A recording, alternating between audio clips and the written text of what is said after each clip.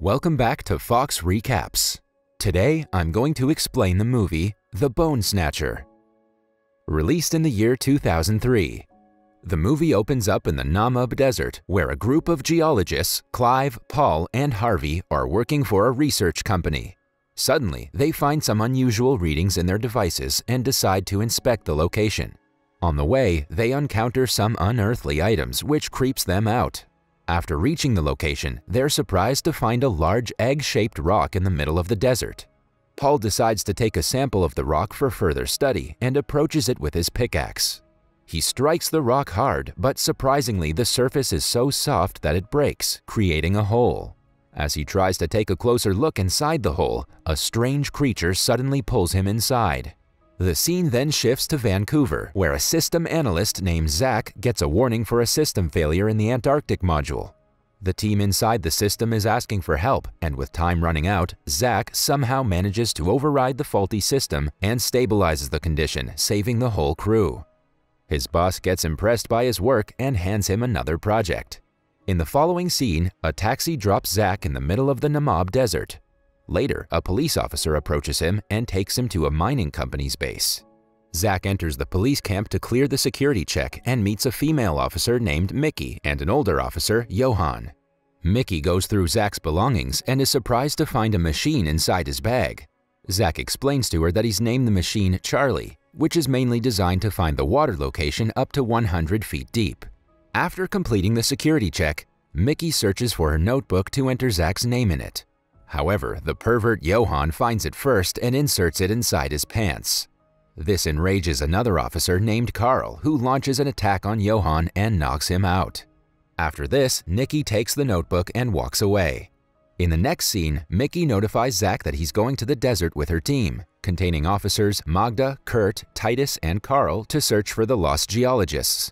They load their truck with a huge quantity of fuel, thinking that they may have to wander thousands of kilometers in search of their lost colleagues. After some time driving, Mickey spots the truck of the geologists and asks their driver Magda to take them there. Just then, they discover two dead bodies which Carl recognizes to be of Clive and Paul.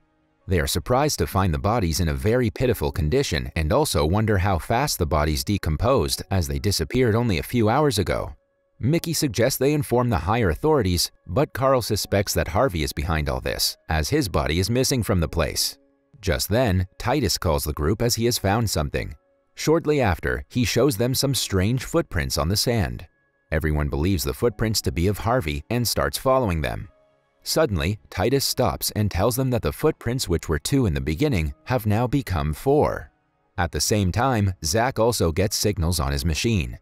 Soon, the team reaches the place, where they see the same strange items hanging on sticks. One of the strange items resembles the locket that Titus has. Zach looks around and tries to touch them, but is stopped by Titus, who tells everyone to leave the place immediately. After that, we see the team following the footprints until they find a skull and a body. Kurt and Mickey take a closer look at the body and conclude that it is of Harvey's. However, Carl is still adamant that Harvey is the killer and ignores the dead body. At night, the whole team is sleeping except Zach, who is still in shock about what he witnessed in the day. To divert his mind, he decides to have some fun and starts sandboarding. Soon, Mickey approaches him and hands him his machine, Charlie, claiming that it's been beeping for a long time, disturbing her sleep. When Zach is taking a closer look at Charlie, Mickey hugs him and the two flirt with each other. After some time, Mickey goes to sleep despite Zach insisting on staying outside. Just then, Charlie starts to beep loudly, indicating that something is nearby. Zach turns around and suddenly finds a strange creature near him. He gets terrified and immediately runs to wake his crew up. He explains everything he saw to Carl, but the latter does not believe him. Right then, Mickey points out that the dead bodies of their colleagues are missing. Carl suspects that Zach has hidden the bodies, but Zach replies that he's a system analyst and has no work to do with the dead bodies. As they're discussing, Titus tells them about Esikulu, the Sand Mother, who is the first and last creature of her species. He further tells them that Esikulu drinks the life out of the living beings, leaving only bones, and that's how she lives forever. However, Carl does not believe the story and leaves the place. The next day, the team again follows the strange footprints, and this time, they spot the creature afar. Carl takes the rifle from Kurt, locks it on the creature, and shoots it. As soon as he shoots, the creature disintegrates into pieces and scatters on the ground. The team rushes to the place but finds nothing there except a pile of bones. Titus then mentions to them that a similar incident happened with him when he was a child. He explains that when he came to the desert with his friend, he got lost and later found his friend's body with only bones remaining. The team then decides to leave the place, but as soon as Magda starts the truck, a short circuit occurs and it catches fire. However, Kurt informs them that it'll take him weeks to repair the truck. Mickey tries to contact the base using a radio, but it also appears to be damaged. The team is left with no other option than to wait for help to arrive there. After 2 days, Zach starts to panic as he sees an airplane passing by. Magda tries to calm him down, telling him that the people in the airplane have spotted them and will send the rescue team soon. Shortly after, Magda drags out an emergency tent and also distributes the supplies. Kurt collects the bones and puts them inside the storage unit of the truck. Later at night, Kurt approaches Titus and informs him that now it's his turn to guard the place. He then sleeps inside a sleeping bag on the floor. As Titus is keeping an eye on the place, the strange creature approaches Kurt's sleeping bag. Titus also senses someone's presence around and decides to wake up Kurt. When Titus turns Kurt's body, he's shocked to find him turning into a skeleton with the strange creature all over his body. Titus calls out for Carl and he arrives there with a gun. In the meantime, the creature has also managed to hurt Titus. When Carl shoots at Kurt, the creature starts moving towards the team in the form of black ants. Carl and Magda shoot at the creature, but it is unaffected. Soon, they take Titus inside the truck and begin his treatment, while Carl grabs a gallon of fuel and starts spraying it on the ground to stop the creature. He also tries to set fire around the truck, but Magda stops him, telling him that they're carrying a large amount of fuel, and if it catches fire, everyone will die. Luckily, the group discovers that the creature is repelled by gasoline. While Zach is spraying some more of it around the truck, Carl yells at him to get out of his way, pointing a gun towards him. In fact, Carl is pointing towards the creature, Esekulu, which is standing right behind Zach. Carl takes a shot at the creature and causes it to disintegrate. Unfortunately, the creature comes back to shape and walks away. When Carl again tries to shoot the creature, he's stopped by Zach, who thinks that it can make the creature angry. The two get into a fight and Mickey is forced to intervene. She also tells them that they should stay together if they want to get out of the place alive. Soon, they gather around and make a plan to go on foot to the nearby base, which is about 40 kilometers away, while Magda stays behind to look after Titus. The next day, Mickey, Zach, and Carl set out on their journey to the base, but soon get trapped in the approaching sandstorm. After the sandstorm clears, they come out of the sand and search for their belongings. Sadly, Charlie is completely destroyed and the gallon of fuel they brought is almost empty. Later at night, they decide to rest around a dead tree, holding each other's hands. Before resting, Zach pours some gasoline around them in hopes of keeping Esekulu away.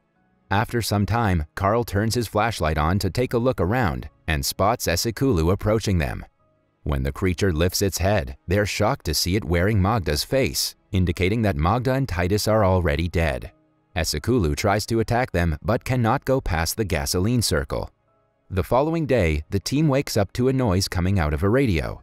Carl informs the others that the noise is coming from the nearby truck, which is of the geologists.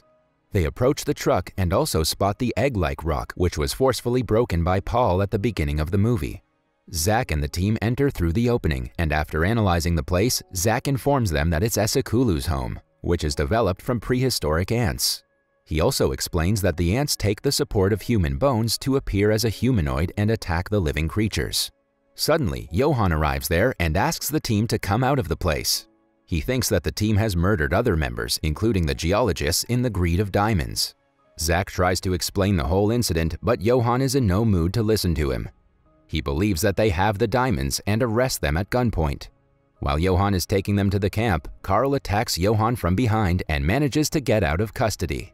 Later, we're shown that they have handcuffed the unconscious Johan and are planning to eliminate the strange creature. Zach mentions that Esekulu is trying to build her own colony, and later they all conclude that the best place to build a colony would be in the old mine. Before leaving, Carl discovers a liquid explosive inside Johan's truck and decides to take it with him. In the next scene, the team arrives at the old mine and starts looking around for the creature. Shortly after, Carl spots Esekulu, and despite Zach and Mickey's warnings, he moves towards it alone. Unfortunately, Esakulu drops a metal bar on Carl's leg, making him unable to walk. When Esakulu is about to eliminate Carl, Zack fires his gun, distracting Esakulu away from Carl. The beast then chases after Zack, but he manages to throw it inside a deep hole.